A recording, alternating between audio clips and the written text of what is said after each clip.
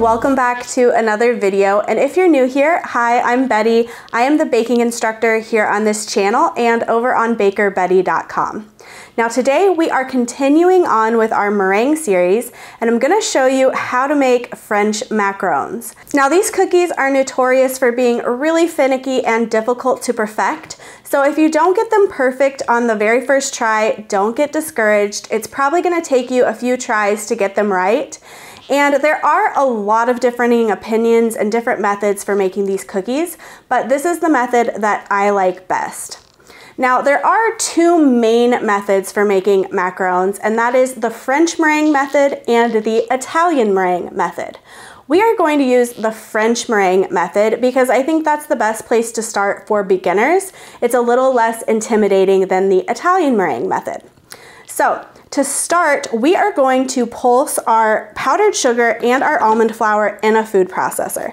Now, the reason why I recommend doing this is not all almond flour is created equal. Some is a little more coarse than others, and we want to make sure that there's no large clumps of almonds in our macaron mixture.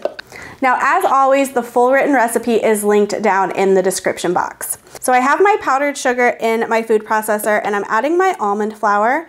And I just want to process this about 10 times, just 10 pulses, to get that all broken up and make sure that the almond flour is really nice and fine. Okay, and once you have your mixture pulsed, we are going to go ahead and put it through a sifter just to make sure there aren't any other clumps. And if there's anything left in the top of your sifter after you sift it, you don't want to pour that into your mixing bowl. Any of those clumps you just want to toss out. Now the sifting part is also going to aerate the mixture and just ensure that we have really smooth batter and that we don't deflate our egg whites too much when we mix it in. And I'm just going to sift this over a medium mixing bowl. And we're going to keep this separate from our egg whites until those are whipped. Okay, there's just a few little bits of almond flour left in my sifter, so I'm just going to leave those in there. I'm not going to add those into my mixture, but now I'm going to add a little bit of salt into my mixture and just stir that up to combine. And then we're going to move on to working with our egg whites. Okay, so next we are going to move on to making the French meringue. So I have a couple eggs here and I'm going to separate the yolks from the whites. And you always want your whites to be at room temperature when you are making meringue, and that's going to help them whip up to their fullest potential.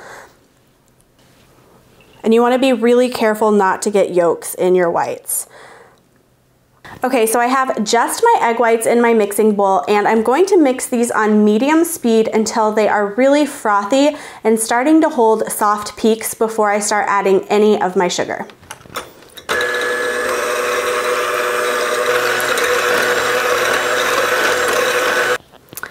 Okay, so my egg whites are really frothy. They're starting to hold some really soft peaks. And now I'm going to start adding my granulated sugar about a half tablespoon at a time.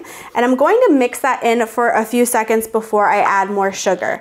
And you really don't want to rush this process because your egg whites won't be as stable if you add too much sugar too quickly. So just go slowly and continue whisking on medium speed.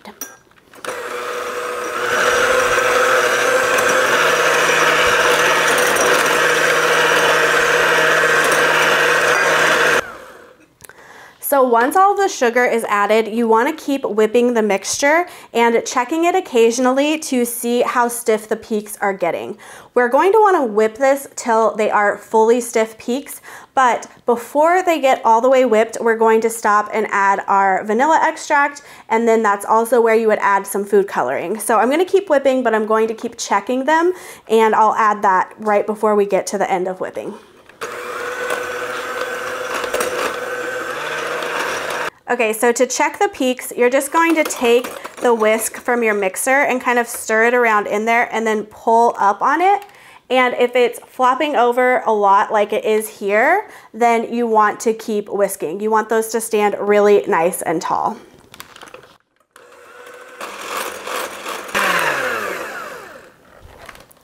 Okay, so they are very close. You might be able to tell that it's just leaning over just slightly there.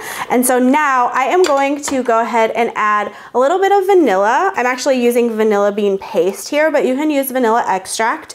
And then I'm going to add a little bit of gel food coloring. Now you don't really want to use a liquid food coloring in your macarons because you can kind of ruin the texture.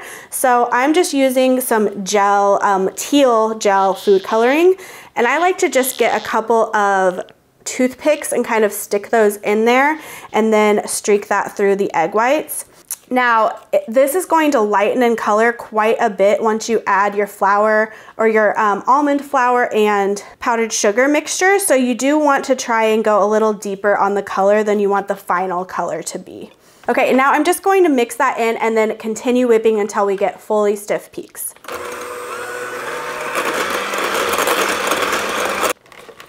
Okay, so the egg whites are holding stiff peaks now. So that means we are ready to go with our egg whites.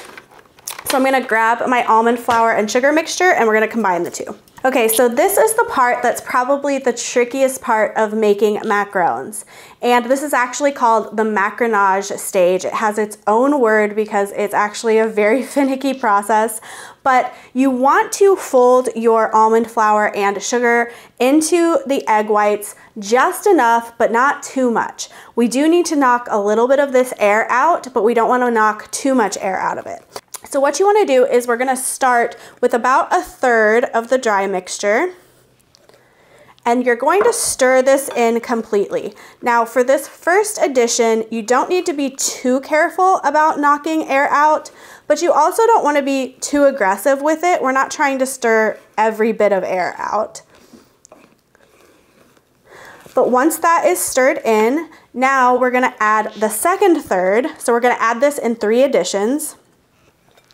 Now for this addition, we are going to go ahead and fold it, being pretty gentle with it and taking our time. We're going to make sure all of those dry ingredients are folded in before we add the rest. Now, the proper technique for folding is you're going to cut down through the mixture with your spatula down to the bottom of the bowl, and then you bring what's from the bottom up to the top, and you scrape around the bowl and turn the bowl 90 degrees. So this takes a bit of practice, and just take your time and be gentle. Okay, so now I'm gonna add the final third of the mixture and fold that in. Again, being very gentle and trying not to knock too much air out of it. So you're gonna cut down through the middle of the mixture down to the bottom of the bowl and bring what's on the bottom up to the top. And then you wanna make sure you're really scraping around the edges of the bowl too. So the texture that we are looking for is we want the mixture to slowly flow off of the spatula back into the bowl. So right now it's kind of plopping off of the spatula, which means we need to keep folding a little more. We need to continue mixing. So if you undermix your batter, you're not going to get the right texture. But if you overmix your batter, you're also not going to get the right texture. This is the thing that you really have to practice. And when it does start flowing slowly off your spatula, you want it to be where it takes a few seconds to dissolve back into the batter. So I'm going to show you here what the right texture is. It's kind of hard to explain in words. You just have to see it. You have to get a feel for it. So right now it's flowing slowly off my spatula and it's kind of holding shape as it flows back into the batter before it dissolves completely in. Okay, so I have a pastry bag here fit with a round tip, and I'm just gonna go ahead and fill all of my batter in here so that we can pipe our macarons. And once it's all in the piping bag, go ahead and gently press it all the way down to the bottom so that you don't have any air bubbles. Okay, so now I have a sheet pan fit with some parchment paper, and I also went ahead and printed out 2 of these little macaron templates. I'm not great at piping and keeping everything the exact same size, so this helps me try to keep my macarons the same size. So the piping part is a little bit tricky. I'm still trying to perfect it. But what you want to do is you do have to work kind of quickly, and you're going to hold the piping bag straight up and down over your parchment paper, give even pressure, and then release before you pull up on the bag.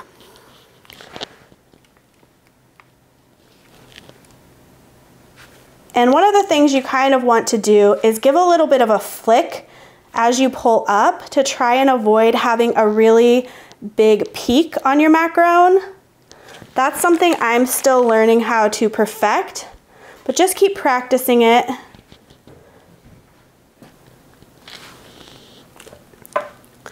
Okay, so once you get your macarons piped, one of the most important steps is tapping them on the counter to get any air bubbles out.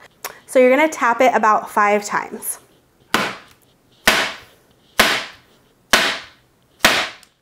Okay, so now before these go in the oven, we do need to let them sit. We want them to form kind of a skin on the top of them, and that's what helps them rise and get the iconic macaron feet, as they call them.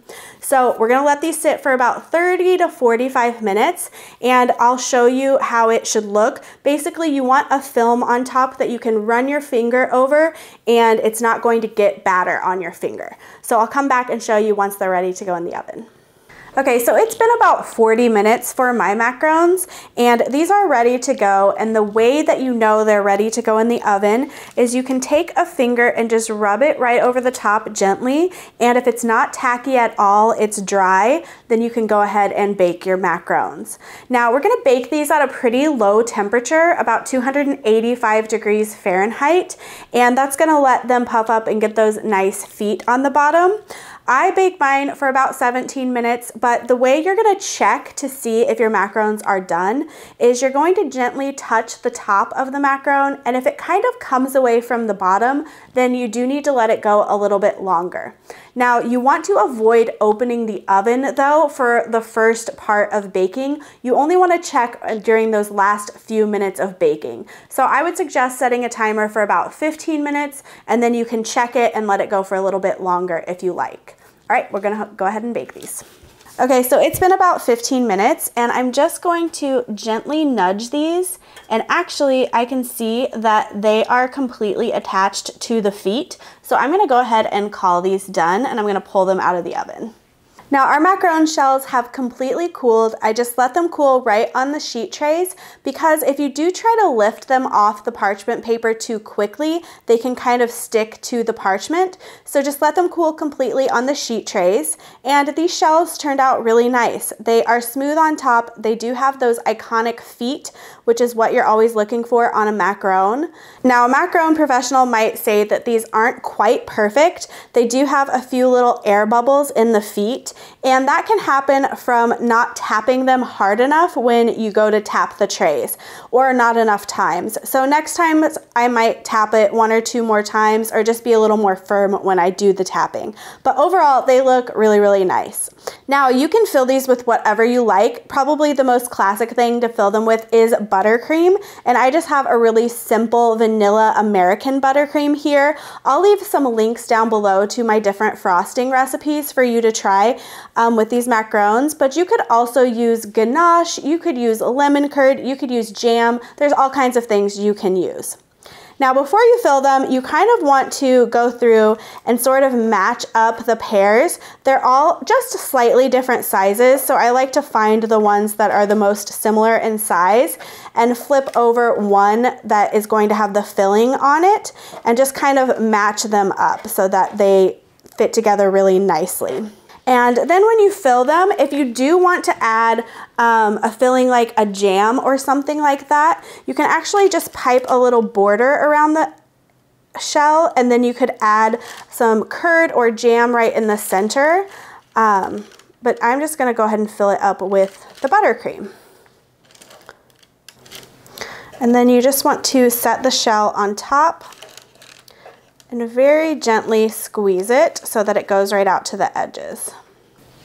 And there you have your little macaron. Now, a lot of people do say that macarons are better if you put them in the refrigerator for about 2 days before you eat them, 24 hours to 48 hours. I know that's very difficult, so they're perfect to just eat right away, but if you do want to let them sit in the refrigerator for a little while, you can do that. I would take them out about 10 minutes before serving them to take the chill off, and these also freeze very, very well. You can put them in an airtight container and put them in the freezer for up to 3 months, but you do want to pull them out of the freezer and let them sit at room temperature for about 30 minutes before serving them if you do freeze them. Now that's it for today's video. I really hope you enjoyed this tutorial, and if you did, go ahead and give it a thumbs up. Make sure you're subscribed so you never miss a video, and I'm always happy to answer any of your questions. You can leave those down in the comment section, and I'll be back next time with another recipe tutorial. Honey bunny, why are you walking away? Baby, lost your tongue somewhere.